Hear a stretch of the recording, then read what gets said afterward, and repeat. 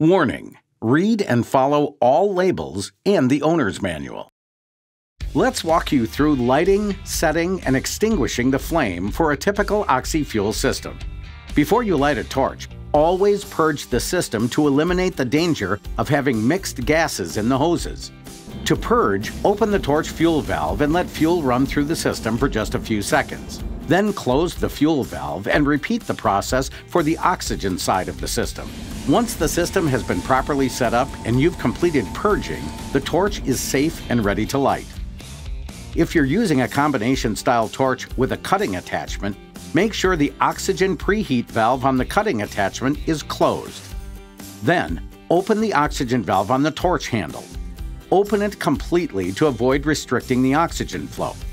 Make sure the torch tip is pointed in a safe direction and there are no combustible materials nearby.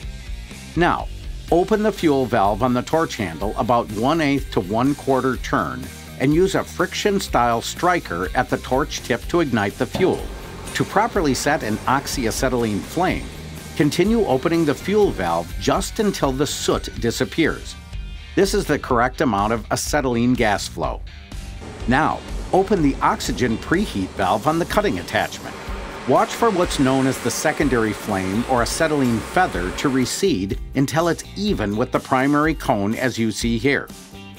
This is a neutral flame, and here is what a properly set oxyacetylene torch flame looks and sounds like. There are 3 basic flame settings. A neutral flame has the proper ratio of oxygen and fuel gas for both to be consumed in the combustion process. If we add too much oxygen, we create what's known as an oxidizing flame. Note how the primary flames become very sharp, and you hear a loud hissing sound. If we supply the flame with too much fuel or too little oxygen, the result is what's known as a carburizing flame. Remember, we want a neutral flame, and when using acetylene fuel gas, that can be achieved quickly in a single step. Alternate fuels, however, such as propane, require several steps to properly set the flame. To set an oxypropane flame, open the fuel valve about 1/8 to 1/4 turn and ignite the fuel. Now, adjust the fuel flow until the flame just starts to separate from the tip, and add oxygen just as you would with acetylene. The difference is that with LP gas, we need to force the fuel through the tip for maximum efficiency and to prevent tip starvation, which can cause the tip to overheat. So, with alternate fuels, we need to work the flame up by slowly adding more fuel and oxygen until we have a neutral flame with the fuel gas at or near full flow.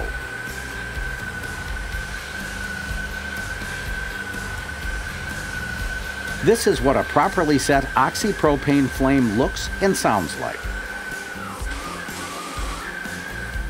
Use this process with natural gas, MAP, propane, or propylene-based fuels as well. One way to see if you have a neutral flame with a cutting tip is to place the flame close and perpendicular to a metal surface. The preheat flames will create a star pattern. The length of the legs of the star should be about 2 to 3 inches long with clear definition. If the flame is oxidizing, the star pattern will be short and sharp like this. If the flame is carburizing, the star pattern will be long and bushy like this. Each tip style and size is designed for use at specific gas pressures and flows, so keep a tip chart or manual handy to identify the correct pressure settings for the tip you're using. When the pressures are correct and the flame is set properly, the tip itself will remain relatively cool. Incorrect pressures or inadequate flow can starve the tip, causing it to overheat and eventually ignite mixed gases inside the tip. We've now learned how to purge the torch and how to safely and properly light the torch and set the flame. Now, let's walk through the steps involved in shutting down the system. To correctly shut down a Miller Smith brand torch, first, turn off the oxygen valve, then turn off the fuel valve. Other manufacturers may recommend different procedures, so it's best to find out what's recommended for the equipment you're using. After extinguishing the flame, close the cylinder valves and bleed the gases from the system. Drain the oxygen by opening the torch valve. Watch until both needles on the oxygen regulator gauges drop to 0. Then be sure to close the torch oxygen valve.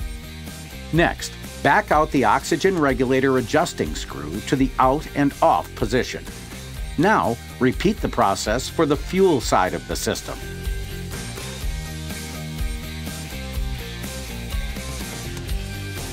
This Oxy-Fuel system has now been properly shut down. Be sure to check out the rest of the videos in our how-to video series to learn more about how to safely and effectively use Oxy-Fuel torches and other gas equipment.